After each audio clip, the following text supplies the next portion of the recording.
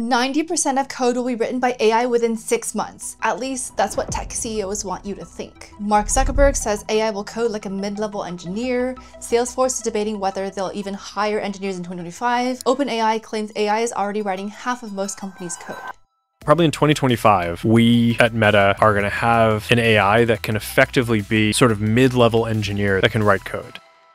I'm Maddie, and as a senior software engineer who's previously worked at Google and internet companies including Amazon, Microsoft, and IBM, I've seen firsthand how AI is actually being implemented in big tech. And let me tell you, it's not what the headlines would have you believe. In fact, the engineers who understand how to leverage AI are becoming more valuable, not less. In this video, I'm going to show you exactly what's happening with AI in tech companies right now, and more importantly, the 3 specific strategies you can take to stay relevant in this new landscape. Let's talk about what's really happening in tech right now. Everyone's focused on AI, but there are 2 elephants in the room that no one is really discussing: oversupply of new grads and offshoring. First, remember 2021? TikTok was flooded with day-in-the-life videos of tech workers showing off office perks and painting a glamorous life, while news articles advertised massive salaries. As a result, computer science enrollment at many universities literally doubled. Everyone and their mother decided to become a software engineer. As a result, companies aren't cutting jobs only because AI is replacing engineers. They're also adjusting from massive overhiring during the 2020 to 2022 pandemic boom. Look at these numbers. Big tech hired hundreds of thousands of engineers during those 2 years,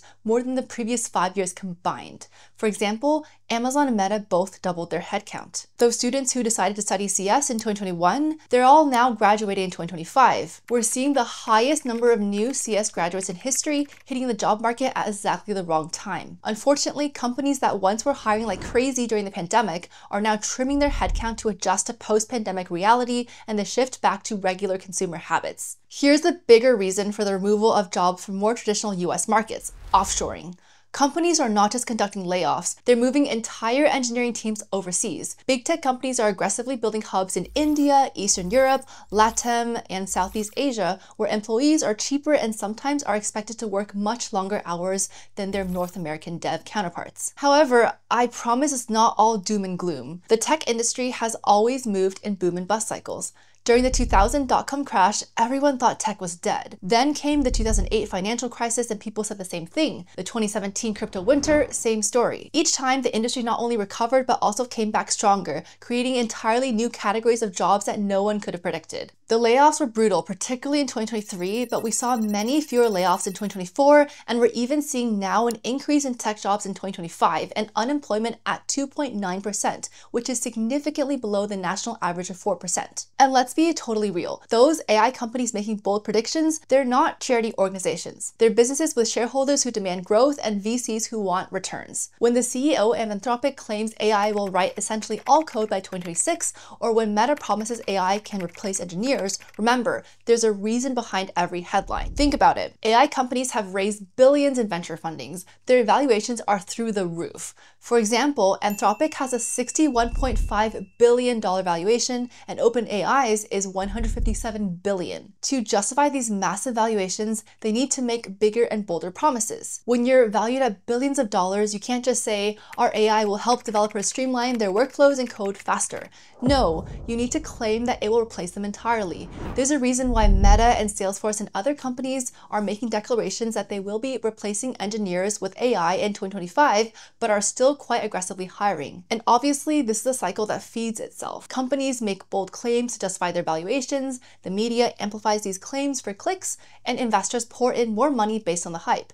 Companies take these claims to be the absolute truth and use it to slash costs with layoffs. And just to be clear, I'm not saying these companies aren't building impressive technology. They absolutely are. I use models like ChatGPT, Claude, and Gemini all the time. But there's a big difference between what is technically possible and what actually works in production at scale and is long-term sustainable without the supervision of an actual human. Being a software engineer is so much more than just coding.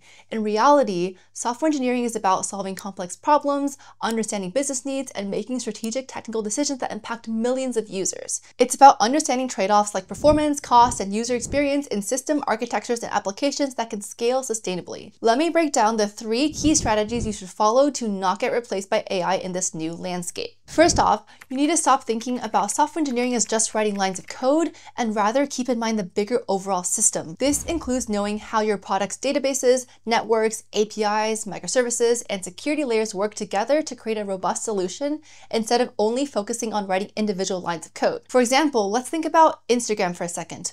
When you post a story, you probably don't think twice about it showing up instantly for your millions of followers, right? However, behind this simple feature, there's a massive system working to process and compress your video in real time, distribute it across servers worldwide, handle millions of simultaneous views, keep track of who's seen it, manage all the data without crashing, and log metadata. Instead of only focusing on coding, successful engineers instead also think of system design elements like how do we design systems that can scale globally? What happens when one part of the system fails?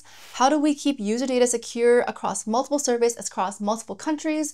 How do we monitor and debug issues in production? How can we decrease the latency of the API endpoints? Here's why this matters more so than ever. Companies can easily outsource basic coding tasks or use AI to generate simple functions, but designing robust systems that can handle these requirements requires understanding complex trade-offs between cost, performance, and reliability that AI can't handle all on its own. Now let's talk about strategy 2, build a strong professional network. As someone who always gets anxious around strangers, traditional networking events are literally my worst nightmare. I've actually learned that if I don't already know more than 50% of people in a room at a social event, I usually get really anxious. Unfortunately, in 2025, your network isn't just a nice to have, it's literally your career insurance policy. Research shows that around 85% of jobs are filled through referrals. These successful applicants aren't the ones that mass add people on LinkedIn and beg for referrals from absolute strangers. Let me tell you what actually worked for me as an introvert who'd rather stare at my screen than make small talk. Back when I was at Google, I discovered something interesting. My strongest professional connections didn't come from forced networking events. They actually came from my two favorite hobbies, running and board games. During runs, we chat about tech and life, not because we were networking, but because we just wanted to share our experiences. Same thing happened with my board game group. Turns out, software engineers really love strategy games and gaslighting their friends in social deception games. These casual conversations led to some of my most valuable professional connections. True networking isn't about collecting LinkedIn connections or awkward coffee chats. It's about finding communities around things you love, building trust through shared experiences, creating connections that feel natural, and honestly just being yourself, just in places where other engineers happen to be. Now, I know what some of you might be thinking, that's great, Maddie, but what if I don't work at Google where there are running and board game groups? Or what if I just don't have the same interests as my colleagues? That's totally fair. Here's what I recommend you do. Find local tech meetups that are activity-based, join Discord communities around both tech and your hobbies. Start small. Even just 1 or 2 consistent connections can grow into a larger network, and if you have the bandwidth, create the community that you want. Start a lunch board game group at work or a weekend run club. And finally, the third strategy is to use AI as a tool to help you learn. Just 4 years ago, none of us were using AI coding assistants, but now we have them at our disposal as kind of a 24/7 personal tutor. However, make sure that if you're using AI to write code, don't just ask it to write XYZ. Instead, ask, explain XYZ line by line, show me 3 different approaches to solve this.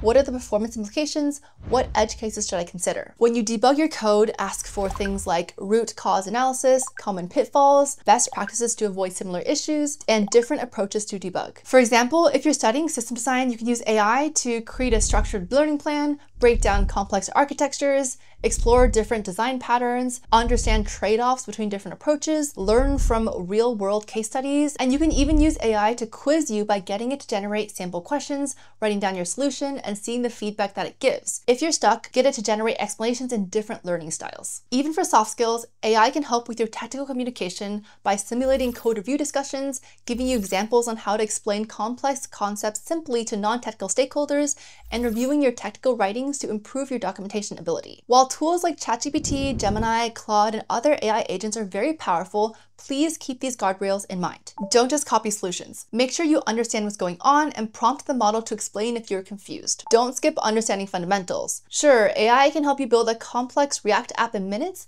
but if you don't understand JavaScript basics, you're going to be stuck debugging issues you just don't understand. Don't rely on AI for critical thinking. AI is a tool, not a replacement for your brain. Always fact check AI's answers. Hallucinations can happen. Always double check its responses against documentation, run the code yourself, and verify that the explanations make logical sense. And finally, test solutions yourself. Even if your AI will auto-generate test cases for you, still sanity check, break it, modify it, and test edge cases. So in conclusion, if you're watching this in 2025, you're at a crucial point in tech history. AI is changing everything, companies are restructuring, and the industry is evolving faster than ever. But remember, we've been through cycles like this before, and each time, the engineers who adapted came out stronger. That's all I have for this video. If you find this video helpful, hit that like button. If you want more technical deep dives and career strategy talk, subscribe, and I'll see you in the next video.